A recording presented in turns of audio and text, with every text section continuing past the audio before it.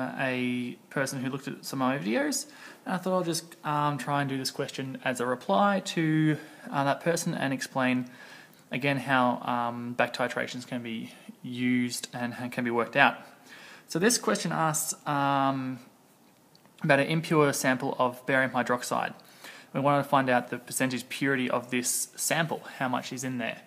And they say it's been reacted with some hydrochloric acid, and then so excess hydrochloric acid has been used to react with it, and then the other stuff has been reacted with sodium hydroxide of an unknown concentration, and then it gives you an idea of how to calculate the concentration of this sodium hydroxide.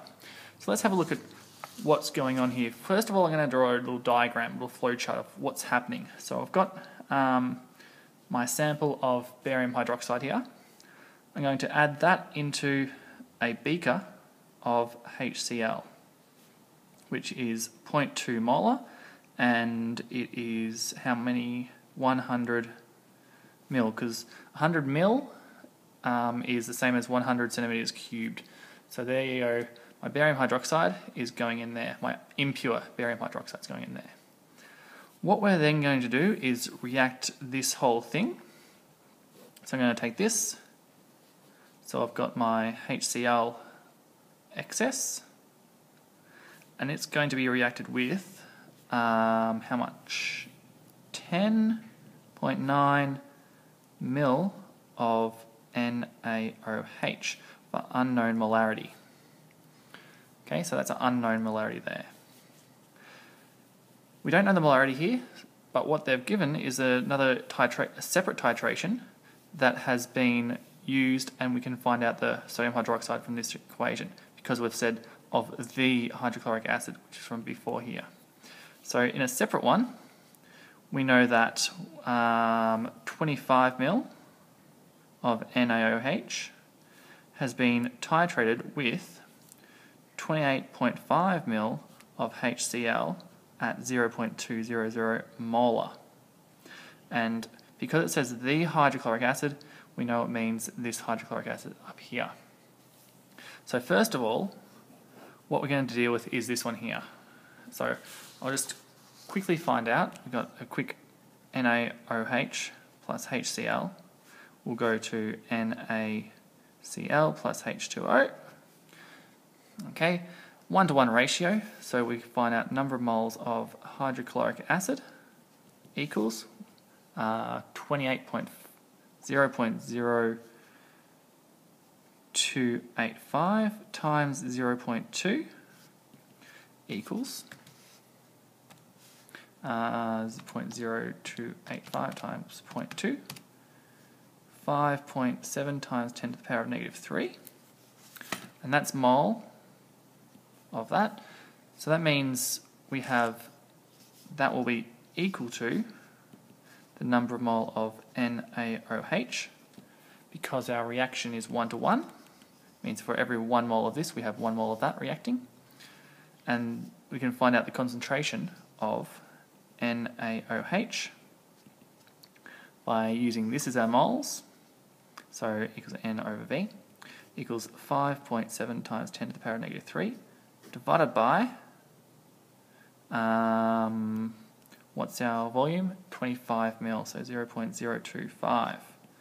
So we divide this by 0.025, and we found out our concentration of our sodium hydroxide is 0.228 molar. This is the concentration of our sodium hydroxide from our separate equation. Now, we can use this concentration of sodium hydroxide to work out how many mole of hydrochloric acid excess there is. Now this reaction is the same, NaOH plus HCl goes to NaCl plus H2O. So again, it's 1-to-1 ratio. So we'll work out our number of mole of NaOH equals, alright, 0.0109, because that's our volume of sodium hydroxide, times our concentration of sodium hydroxide, which we worked out from our separate titration, which is 0.228. That will be equal to, let's come over here, multiplied by 0.0109 equals 2.4852 mole. Now, this, because it's a 1-to-1 ratio, will be equal to the number of mole of hydrochloric acid in excess. Okay, so because we reacted with our hydrochloric acid in excess, the number of mole of this is equal to the number of mole in excess there. So we need to look at next how we work out how much hydrochloric acid reacted with our barium hydroxide. So our number of mole of HCl, I'll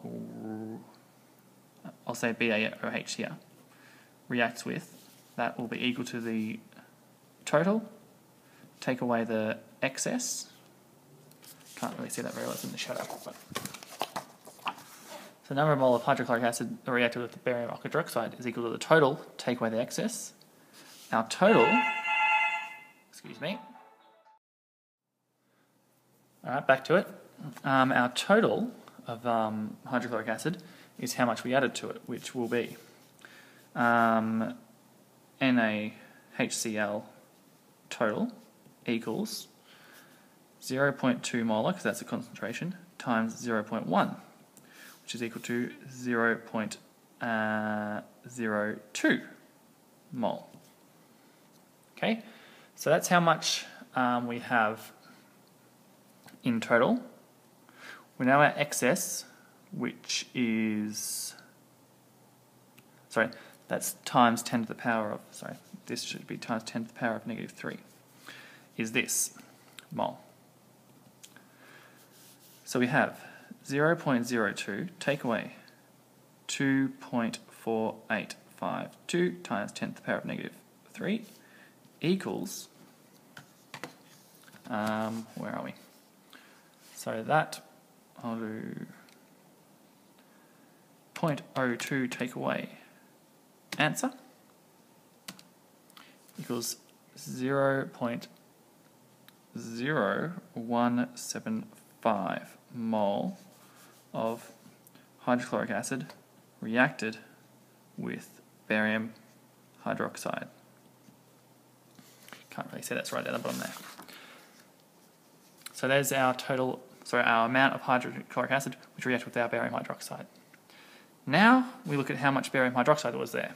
So you write an equation to show how the hydrochloric acid reacted with the barium hydroxide. Hydrochloric acid plus barium hydroxide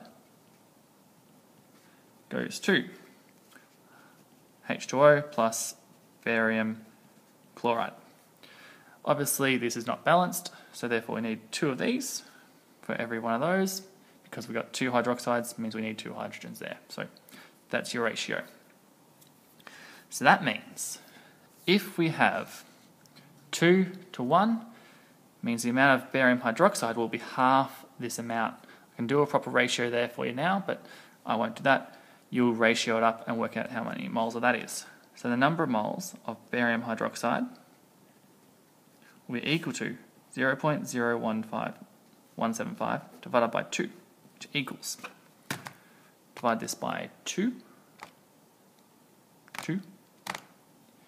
equals 8.76 times 10 to the power of -3 moles. This is how many moles, 8, we have of barium hydroxide. We convert that into a mass. Now we look at our molar mass of BaOH2 equals, the molar mass of barium is 137.3-ish plus 32 for 2 oxygens plus 2 for 2 hydrogens equals, where are we, 137.3 plus 32 plus 2 equals 171.3. Now, mass equals,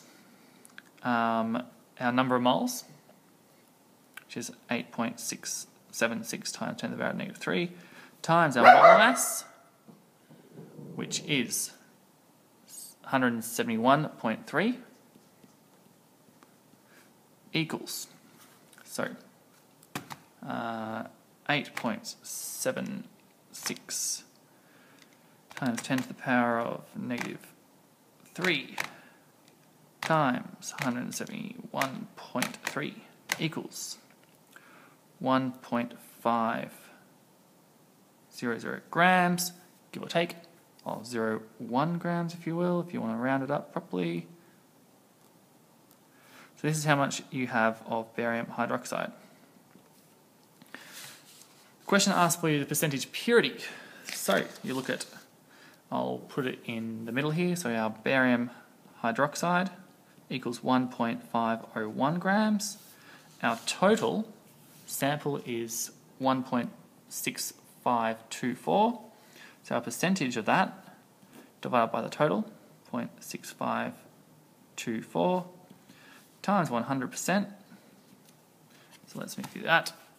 Divided by 1.6524 times 100 equals 90.81%. Alright, there we have it.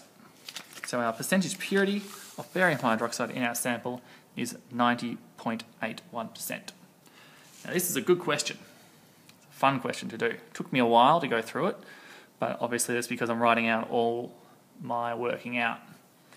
My working out is not necessarily that neat, but you can follow along with what's happening. And obviously I've gone backwards through my diagrams. Obviously I've gone with my diagrams to work out how's it going on. These diagrams help me because I can see what's happening in this question here rather than just reading through it. I can actually visualize what's happening. So hopefully that makes sense to you. Hopefully it's good. Normally this question probably could do without this part here. So this separate titration is a bit weird. You wouldn't normally get a question like that stuck in there, but it's just nice to know what they mean and why they're putting that in there. So, good question. If you have any other comments on this, please give us a yell. That's it. Back titration.